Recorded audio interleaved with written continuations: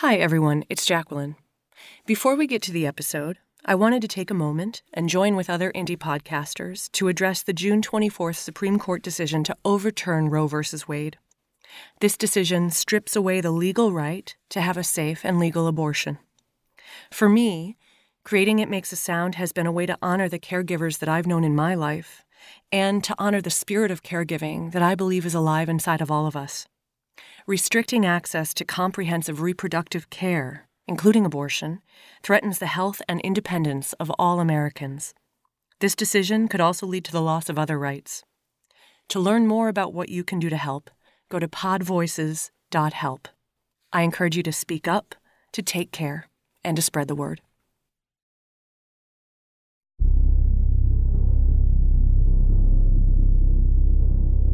When a tree falls in a forest and no one's around to hear it,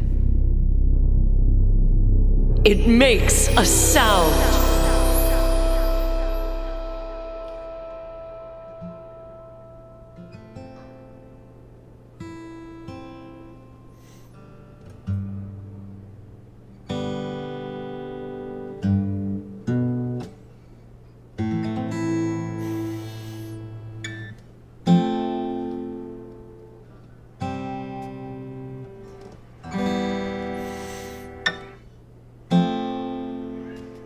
Scandanavia.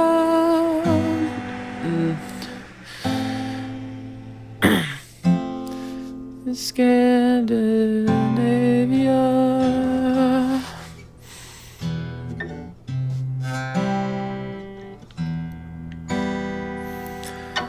There's a place where trolls walk in the clear. People you've been missing are all there. Hiding in the land of midnight sun. I can see something on the horizon.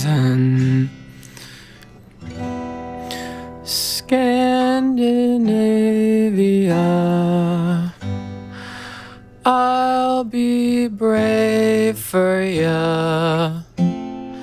Scandinavia.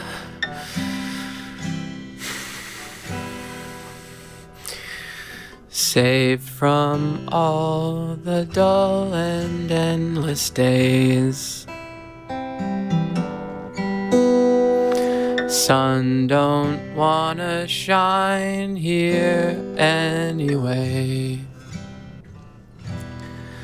Scandinavia, Scandinavia, Scandinavia.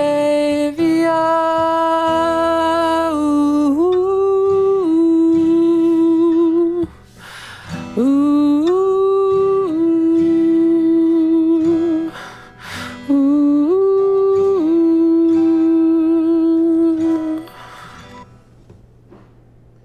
I am Wim Pharos. That's what their sign said. I am Wim Pharos. It's a mad, mad world, Grandma. Where do you go for a little peace? If you can't even find it in a nursing home. That was a lot, you know? I thought I was gonna... But I didn't. I don't know. It's one thing to be near people, but it's another thing to be, like, with people, you know? I just want to feel, like, peace for a while after everything. Do you feel that way? Is it kind of nice to be silent?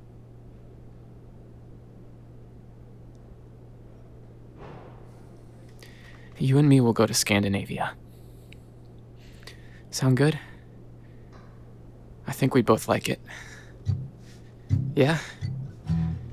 You don't have to speak there. Neither of us. Well, just one word. But you can do it. You and I will go, we know the word. All our thoughts unsaid can now be heard. Scandanavia, Scandanavia, Scandanavia.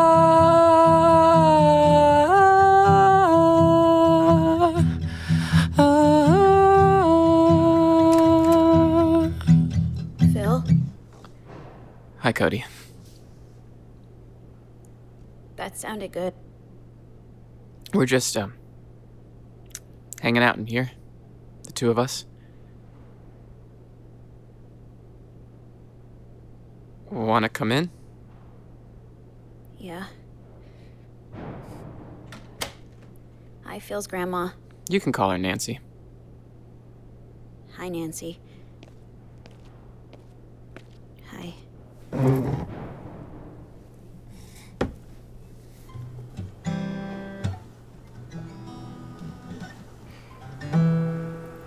I'm in really big trouble. Why? I don't want to talk about it. Yeah, that's cool. Deirdre's gonna kill me. Whoa. And I'm gonna kill Tommy Nehart. It's really complicated. Okay. Really complicated. I get it. You don't have to talk about it. It's really, really complicated. Well... But I shouldn't talk about it. Okay. I'm so dead! You wanna, you can talk to Nancy, if you want. I tell her stuff. Well, everything, really. She listens. She doesn't judge. You tell her bad things? Yeah. She knows all the bad things. You do bad things? Sure. Well... I'll take a hike. No! Stay. You can stay. Nah. You can stay. That's all right. I'll let you be alone. Can you stay? Okay. Okay. I'm gonna look at Nancy, though, when I say it. Okay. I'm not gonna look at you. That's cool. Maybe don't look at me. I'll, play my guitar. Over here. Yeah. That's good. Good idea.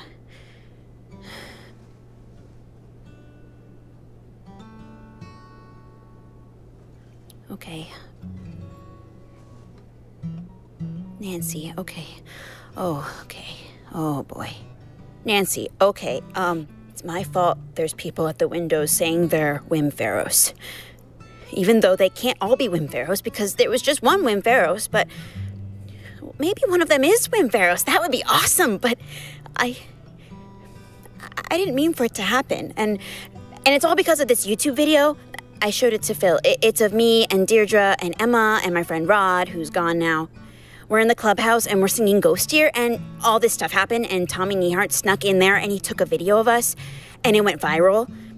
That means it was really popular, and I was proud of it, but it was kind of like a one-time thing because Deirdre had to get out of jail and Emma came to the nursing home and Rod moved away, and then Deirdre was like embarrassed and she didn't want to talk about it, and she said she was moving on and she doesn't want to think about Wim Ferros anymore, but Tommy, okay, so Tommy, so my friend Tommy is obsessed with the video.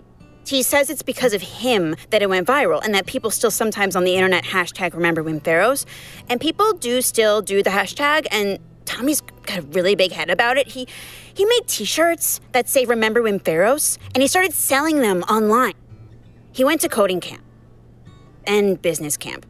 We learned the word exploitative in class, and I was like, that's what you are, Tommy. And he was like, am not. And then he was like, I'm not making enough money off them anyway. So whatever, he stopped. But anyway, So me and Deirdre and Rod made this playlist of songs with Emma as a gift to her before she moved in here. We recorded it together in the attic. It was so that she could hear the songs whenever she wanted and remember the music and sing along and be happy. But Tommy found out about it because I accidentally told him. And Tommy was like, I have to hear the songs. I have to hear the songs. You're such a great drummer, Cody. I got to hear Wim Pharos, the band. And he went on forever.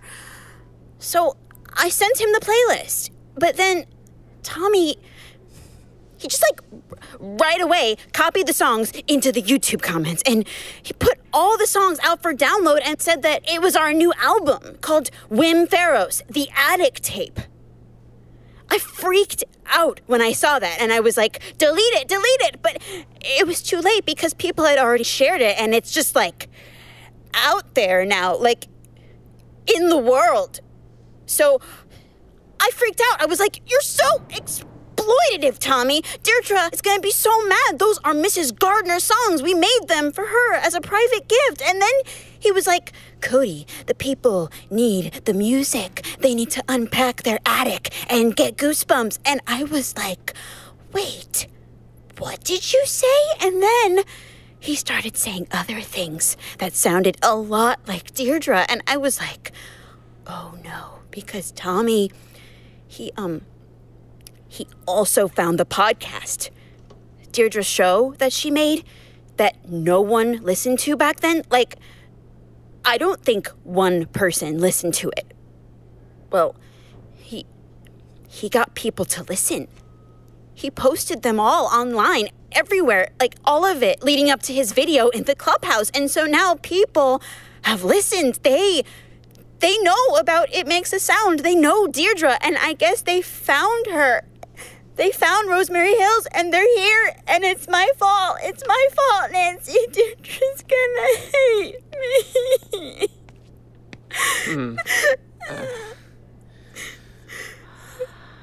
Well, it sounds like it's that Tommy guy. He gets away with everything because he's tech savvy and fast and super short. Right.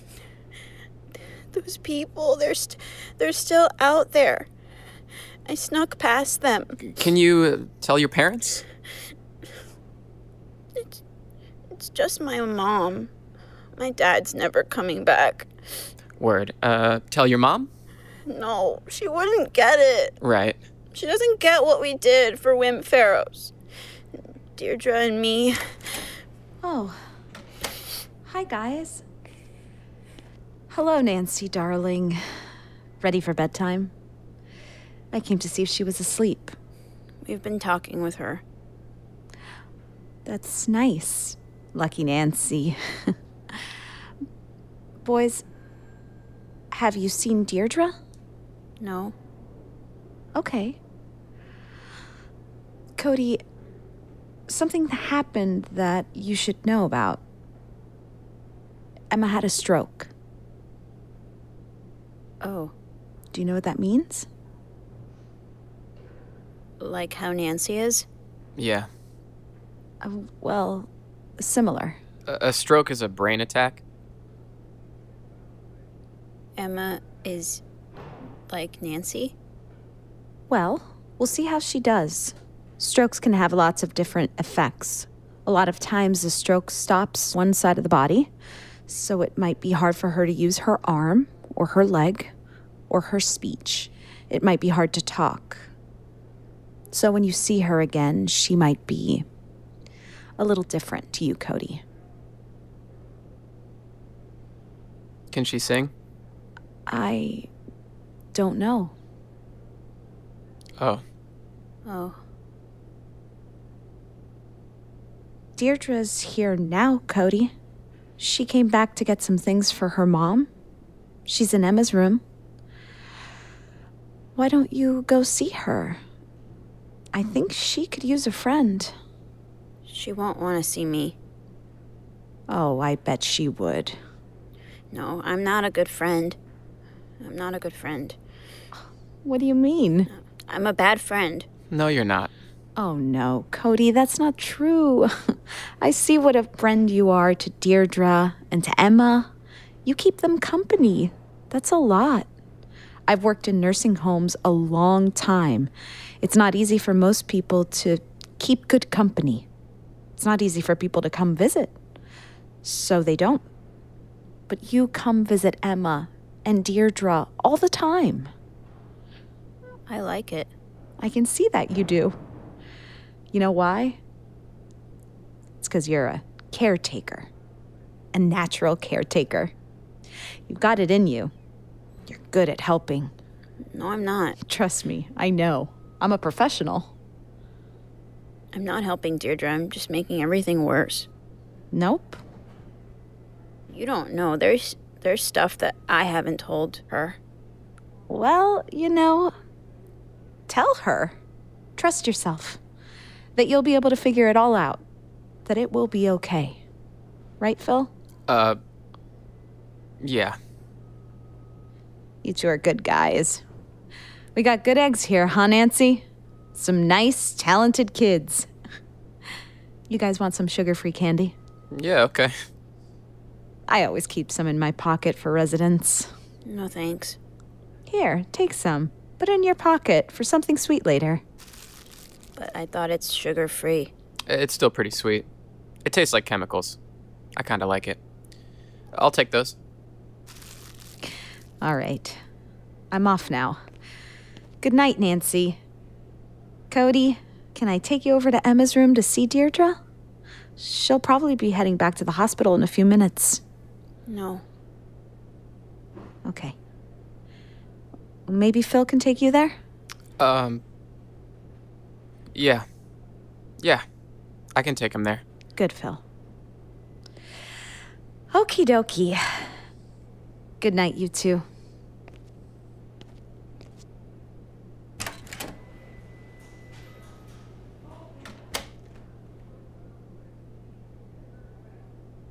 Yeah, I think you should, tell her. You do? Yeah. I'll back you up. You would? Sure. Okay. Yeah, I have to tell her. Deirdre said no matter what, I have to tell the truth, so yes. But she's gonna kill me. I am dead meat, but okay. Let's go. Let's do this! Cody? Whoa. They said you were still here. I came to find you. He was just coming to find you. Deirdre, Cody, I'm sorry. My mom had a stroke, so I she's know. not very well. You do? Yeah. Okay. Are you okay? Yeah. Okay. I'm going back to the hospital. Do you need a ride home? I can take you. I have my bike. Deirdre, I have to tell you something. We'll talk later, okay? It's my fault there's people at the window, Deirdre. I think you might be famous. What do you mean? On accident, I think I made you famous. It's not really his fault. That Tommy Nehart guy is, all up in your business. Tommy? Cody, I just can't do this right now. Deirdre, people know. I gave Emma's playlist to Tommy. He's been promoting the band, and they've heard it makes a sound. How? Tommy, the internet, viral. He sounds like a real hustler. Those people out there, they've come for Wim Ferros. They've come to see you. Well, they have to go. But did you see their signs? Cody, I cannot play around in this right now. But some of them say, I am Wim Ferros. Well, they really need to go home then. But what if they are? What if one of them is Wim Ferros? They're not. Would you recognize him? Don't you want to see him again? What if Wim Ferros is here? He's not. But what if he is? There is no Wim Ferros, Cody. What? I made him up. What? It was just a kid named Tim Ferriss in a cul-de-sac. A regular kid like you. But there's no such thing as Wim Ferros. Do you understand? So whoever they are, they have to go. There's nothing here. But something's happening, Deirdre. I'm sorry, Cody, but there is no Wim Pharos, and my mom is sick, and I'm sad. And that's the true story. That's all there is. I have to go now. Get him home, Phil. I have to go.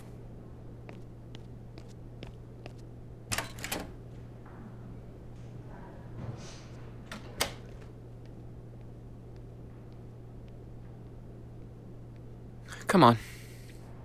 I have my bike. We can walk it. There is no Wim Pharos.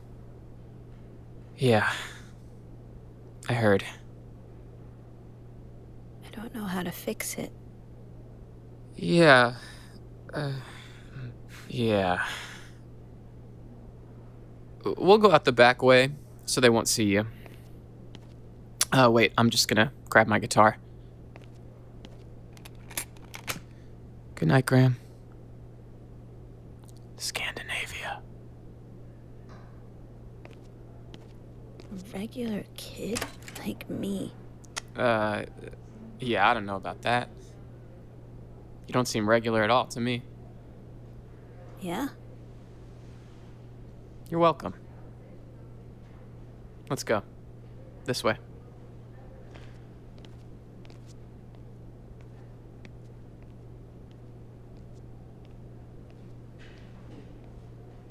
Here, have my sugar-free candy. Okay.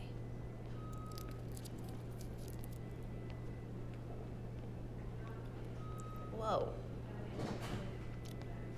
I don't like it. Wait. I kind of like it. I like it. How does it taste sweet if there's no sugar? Yeah, I don't know. It's a convincing imitation.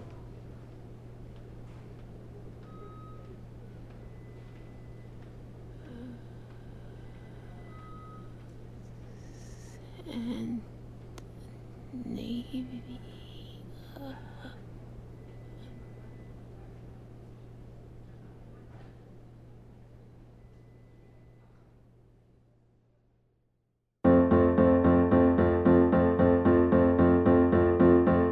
It Makes a Sound is written, directed, and produced by Jacquelyn Landgraf.